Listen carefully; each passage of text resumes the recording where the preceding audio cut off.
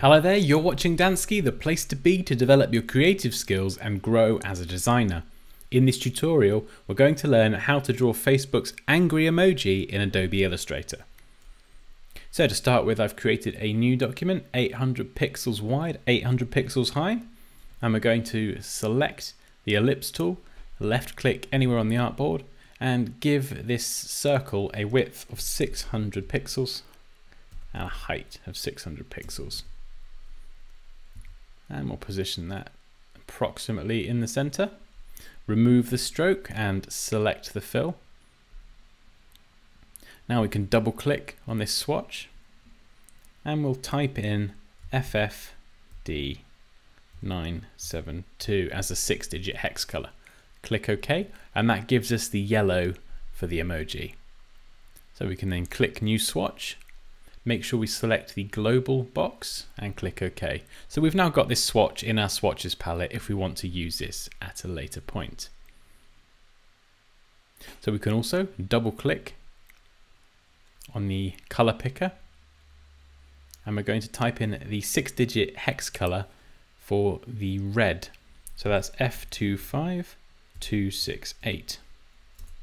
And again, we're going to click New Swatch, select global, and then we have this color added to our swatches palette. And these two colors together are going to form the gradient that will make up the angry emoji. So if we select our yellow circle, go to the gradient palette, and just click anywhere on the gradient slider, and it gives you the default white to black. We can then drag the yellow, that's the yellow swatch, on top of the white and let go. And we can drag the red on top of the black swatch, and then where it says rotate gradient, we have this option here, that's the gradient's angle.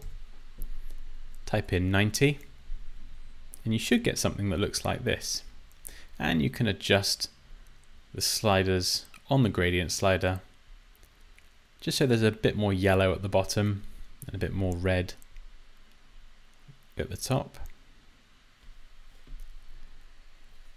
Next, what we're going to do is select the ellipse tool and left click and hold shift to draw a circle. So if we double click on the color picker and then type in 262C38, it's a slightly off black color used for the Facebook emojis, and we can position this here and just hold shift to scale that up proportionally.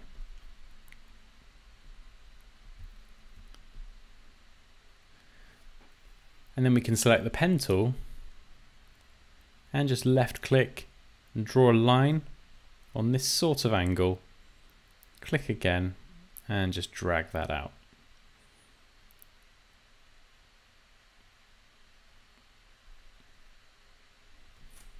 And you can select the arrow tool and just swap the fill and the stroke, and then in the strokes palette we can give this a thicker width.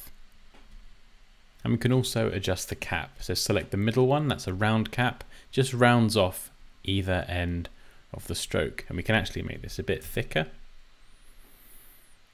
And then position the eye within that. And then just move this down into position. Okay, perfect. So he is looking pretty angry. Then we can select, holding shift, both of these shapes. Go up to edit, down to copy, and then edit, paste in place, and then just hold shift to drag that across. We can then go up to object, transform, reflect, and make sure you reflect along the vertical axes. Click OK, and there you go. Just position that on the right hand side. Make sure that the distance of the eyebrow is equal on either side. Next, we're going to select the ellipse tool and just create our mouth. So something like this, and then with the direct selection tool, just select that top center anchor point and just use the arrow keys just to nudge it up a little bit.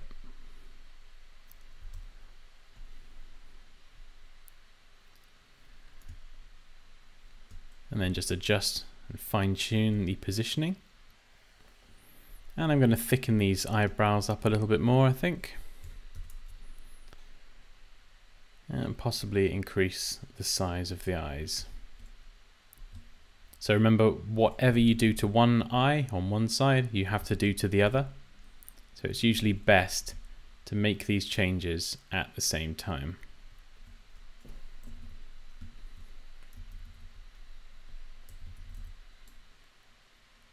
And then once you've finished drawing everything and you're happy with the positioning and the width of your strokes, you can then select these two strokes by holding Shift, go to Object, down to Expand, leave Fill and Stroke selected and click OK. Then we can now select over everything, go to Object and Group, and now we've expanded those strokes as well. If we scale this shape down, everything stays proportionate. And there we go, that's how we draw the angry Facebook emoji in Adobe Illustrator. As always guys, please feel free to leave any questions or comments below. Like this video if you enjoyed it, take care, and I'll see you next time.